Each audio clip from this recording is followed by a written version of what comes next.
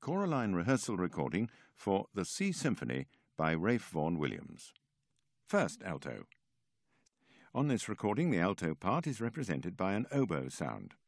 Here's a short example.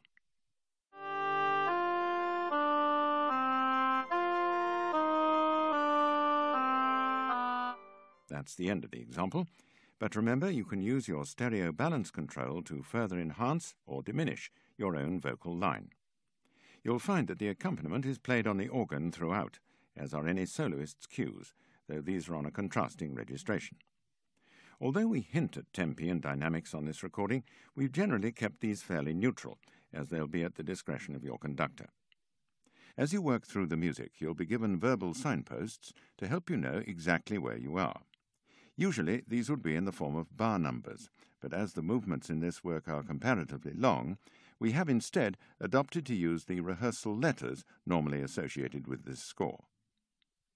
Here, then, is the C Symphony by Vaughan, a song for all seas, all ships.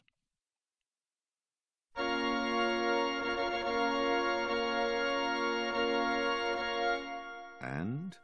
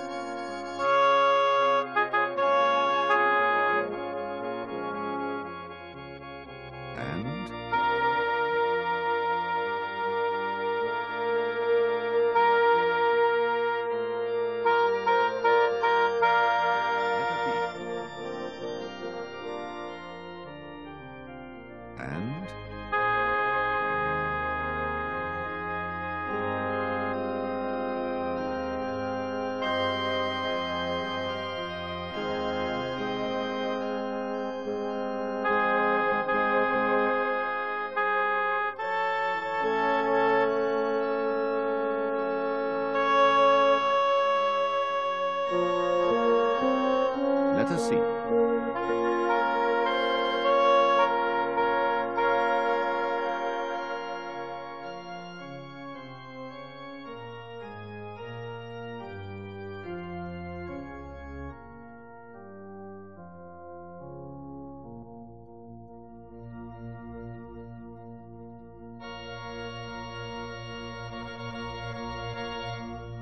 And...